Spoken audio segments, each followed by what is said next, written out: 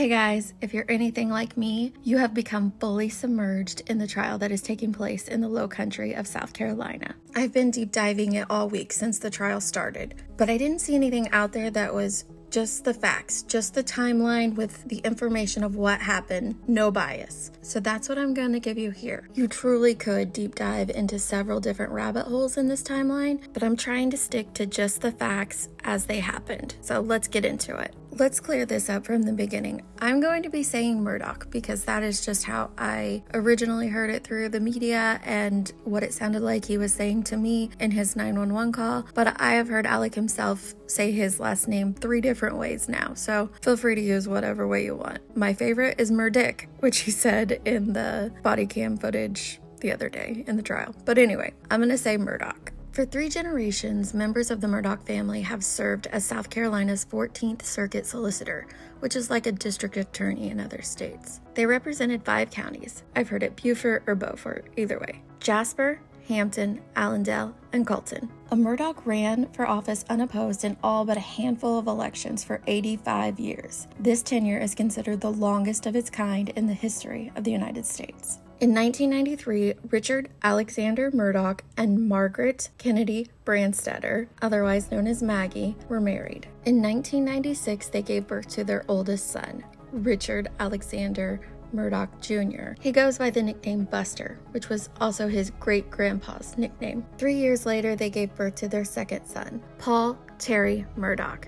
He is named Terry after Maggie's father. Now we're going to go back a little bit in the timeline. I just wanted to keep the family stuff together. In 1995, Alex starts his career at the law firm founded by his great-grandfather, PMPED, or more commonly referred to as The Firm by locals. Now this is part of those rabbit holes I was telling you about earlier. On July 8th, 2015, Stephen Smith was found dead in the middle of Sandy Run Road in Hampton County. To date, there have been no arrests made in connection with his case. On February 2nd, 2018, Gloria Satterfield falls at the Murdaugh home on Moselle Road, the hunting lodge. She has served as the family housekeeper and a nanny of sorts for nearly 2 decades. 3 weeks later, Gloria dies as a result of her injuries sustained on the property. Alec tells Gloria's sons that he is responsible and plans to sue himself, so they are financially taken care of. Her family never receives any of that money. A year later, almost to the day, a boat allegedly operated by Paul crashes into the bridge on Archers Creek in Beaufort County. Mallory Beach was ejected in the crash and goes missing. The remaining passengers are described as grossly intoxicated. On March 3rd, 2019, after a week of searching, a boater discovers Mallory's body in a marsh area near the Broad River boat landing in Beaufort County. Later that same month, the Beach family files a wrongful death lawsuit against a Beaufort County bar, convenience store, and 2 homeowners, all of who the suit claims served Beach and her underage friends alcohol the night of the crash. The lawsuit was later amended to only name Alec, Buster, and Parker's convenience store. On April 18th, 2019, Paul Murdaugh is indicted on charges of boating under the influence, causing death, and 2 counts of boating under the influence, causing great bodily harm. On May 6th of 2019, Paul pleads not guilty to all charges. On June 4th of 2021, that slide has the wrong date, sorry, court-ordered mediation in the wrongful death lawsuit has failed. The case appears to be bound for trial. And then just 3 days later, on June 7th, 2021, Alec Murdaugh discovers the bodies of his son, Paul, and his wife, Maggie, at their hunting lodge property on Moselle Road in Islandton, South Carolina. He calls 911 at 10:07 p.m. The Colton County Sheriff's Office responds and secures the scene. South Carolina's State Law Enforcement Division is contacted at 10:28 p.m. to assist, otherwise known as SLED. SLED agents arrive at 11:47 p.m. On June 8, 2021, authorities confirmed the identities of Paul and Maggie Murdaugh and referred to the incident as a double homicide. However, they say there is no threat to the public. On June 10, 2021, Alec's father, Randolph Murdaugh III, dies at age 81. He had been battling cancer. The next day, on June 11, 2021, a gravesite service is held at Hampton Cemetery for Paul and Maggie Murdaugh. On June 14, 2021, the Colton County coroner confirms Paul and Maggie died from multiple gunshot wounds. They estimate the time of death somewhere between 9 and 9:30 p.m. On June 17th, Alec's brothers, Randy and John Marvin, appear in an exclusive interview with ABC News, in which they plead with the public to come forward with any information. They say they don't know whether the family has enemies, but Paul had received threats. On June 23rd, SLED announces that based on information they found during the course of their investigation into Paul and Maggie's homicide, they are opening an investigation into the death of Stephen Smith. On June 25th, members of the Murdaugh family announced a $100,000 reward for information that leads to an arrest. On July 7th, attorneys representing Connor Cook filed a petition alleging law enforcement tried to shift the blame from Paul Murdaugh to Connor Cook during the boat investigation. On July 22nd, SLED releases the 911 call that was placed by Alec Murdaugh the night that Paul and Maggie were murdered. On August 6th, the Attorney General's office drops all charges against Paul Murdaugh in the death of Mallory Beach due to his own death. On August 11th, 14th Circuit Solicitor Duffy Stone recuses himself from the investigation into the deaths of Paul and Maggie Murdaugh. On September 2nd, the firm begins an investigation into Alec after finding a suspicious check on his desk. They allege Alec has been taking money from the firm and clients for personal use. On September 3rd, Alec is confronted about the accusations by the firm. He is asked to resign and does so that afternoon. On September 4th, Alec is shot in the head while changing a tire in Hampton County. SLED investigates the incident and says Alec was hospitalized in Savannah and was said to be conscious and speaking. On September 6th, Alec releases a statement that he is resigning and entering rehab. Later that day, the firm releases a statement that Alec was stealing money from them. 2 days later, on the 8th, the South Carolina Supreme Court suspends Alec's law license. On the 10th, a spokesperson for Alec releases a statement that his shooting was not self-inflicted. He sustained a skull fracture and the gunman was driving a blue truck. On September 13th, SLED announces it is opening an investigation into the claims that Alec was misappropriating funds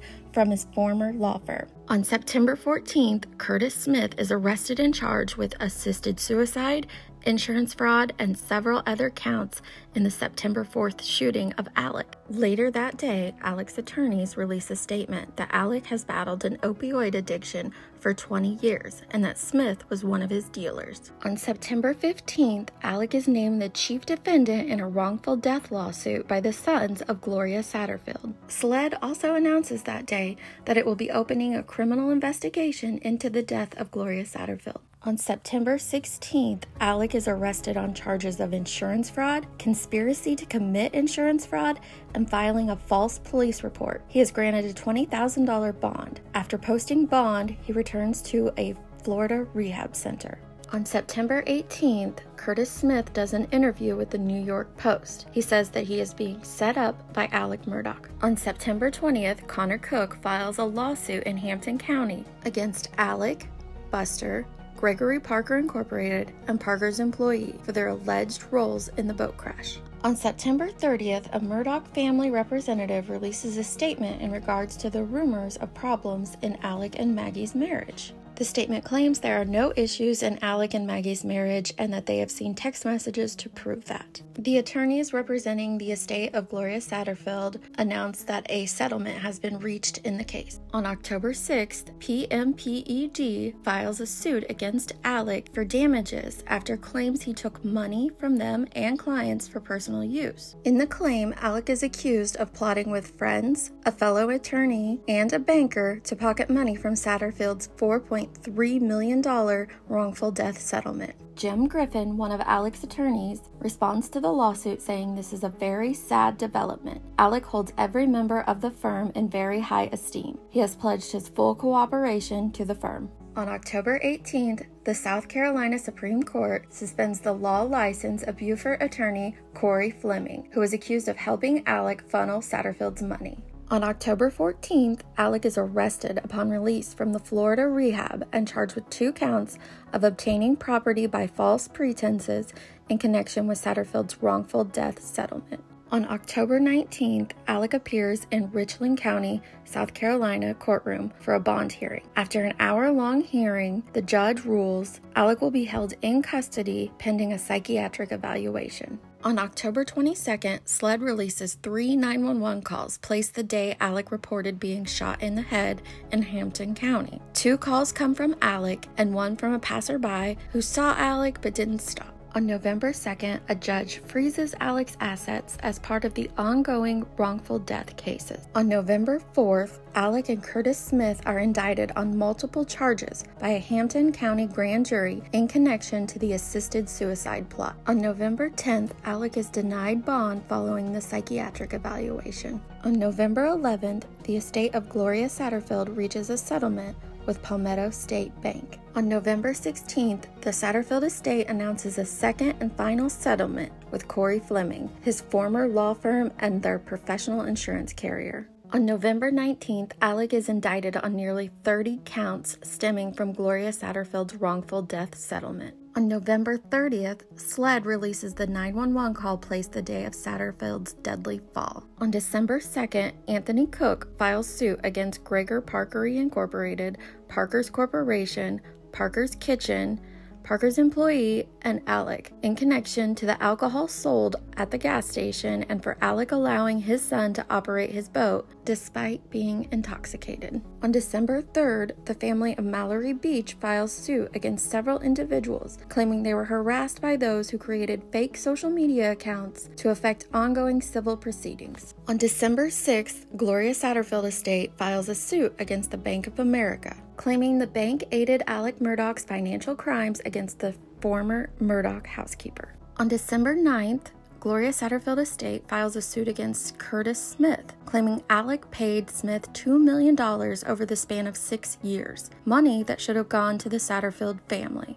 Also on the 9th, the South Carolina State Grand Jury issued 7 indictments consisting of 21 new charges against Alec. The indictments charge Alec with 9 counts of breach of trust with fraudulent intent, 7 counts of computer crimes, and 4 counts of money laundering, and 1 count of forgery and alleged schemes to defraud victims of nearly $1.5 million.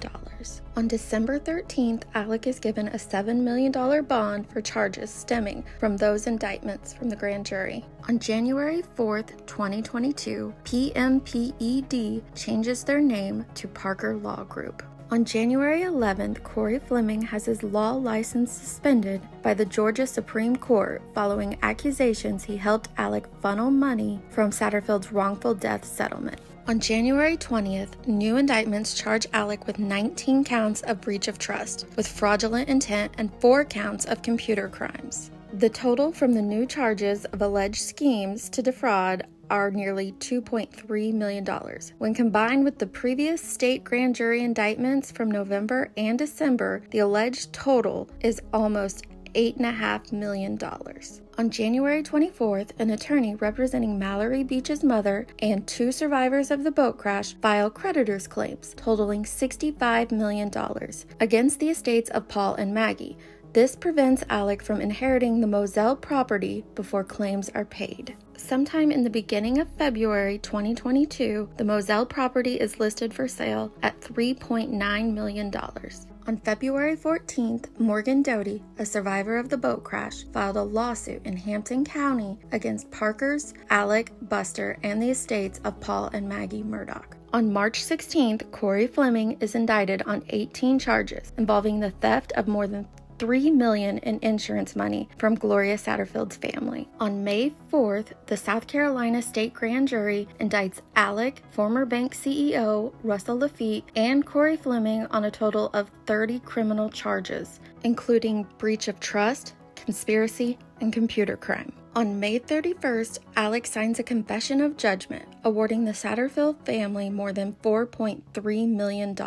On June 3rd, the Satterfield family confirms that SLED plans to exhume Gloria's body as part of their investigation into her death. June 7th, 2022 marks 1 year since Paul and Maggie's murder. At this time, there are no arrests. On June 16th, the South Carolina Supreme Court announces it wants to revoke the law license of Alec Murdaugh. That same day, the Satterfield family announces the creation of their foundation called Gloria's Gift. On June 28th, Alec and Curtis Smith are indicted on several new charges, from criminal conspiracy to money laundering. On July 12th, SLED informs members of the Murdaugh family that they plan to charge Alec in the deaths of Paul and Maggie. The South Carolina Supreme Court officially disbars Alec that same day. On July 14th, Alec Murdaugh is indicted on 2 counts of murder and 2 counts of possession of a weapon during a violent crime. On July 17th, Stephen Smith finally gets a headstone. It is made possible by donations from around the world. On July 20th, Alec appears in the Colton County Court and pleads not guilty to the murder of Paul and Maggie. That same day, Russell Lafitte is federally indicted on several fraud-related charges. On July 27th, Lafitte is granted a $50,000 bond on his federal charges. On August 17th, Alec's attorney, Dick Harpootlian, holds a press conference and files a motion demanding to see all evidence against his client in the double homicide investigation.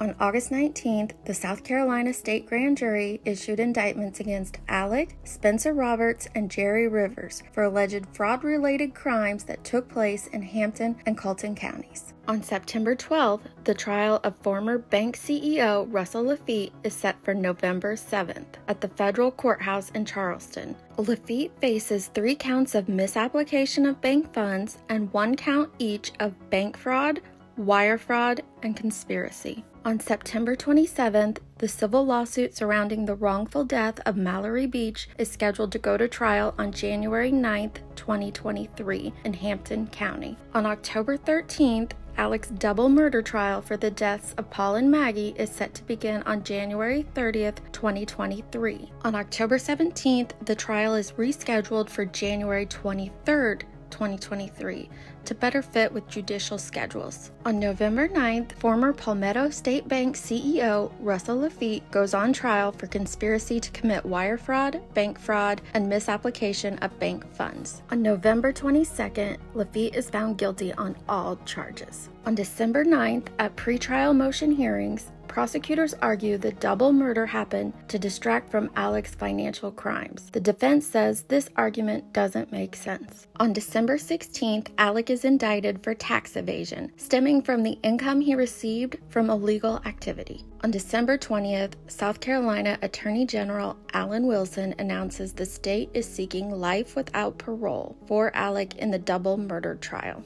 On January 23rd, jury selection begins in the double murder trial of Alec Murdaugh. On January 24th, 2023, the jury pool of 600 people is narrowed to 120. At pretrial motions, Judge Newman rules to allow ballistics expert testimony at trial. On January 25th, the 12 jurors and 6 alternates are chosen. The prosecution and the defense present their dramatic opening statements. And on January 26th, witness testimony begins.